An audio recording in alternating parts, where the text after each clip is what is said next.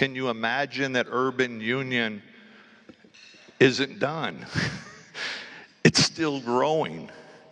They have 5 new mixed-use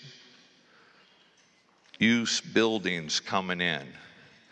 You have the Rambler Inn, which is a boutique hotel. You have restaurants like Breakfast Brothers, Blue Mint Thai, and this incredible restaurant called Rocketbelly. Have y'all heard of that? Rocketbelly is owned by Olivia Wynn. Olivia is a young, beautiful, brilliant 12-year-old girl who came up with this concept, and with the help of her mom and dad, has started this Rocketbelly restaurant. And Olivia has joined us today. Olivia, will you stand up? She's way back here in the back. There she is waving.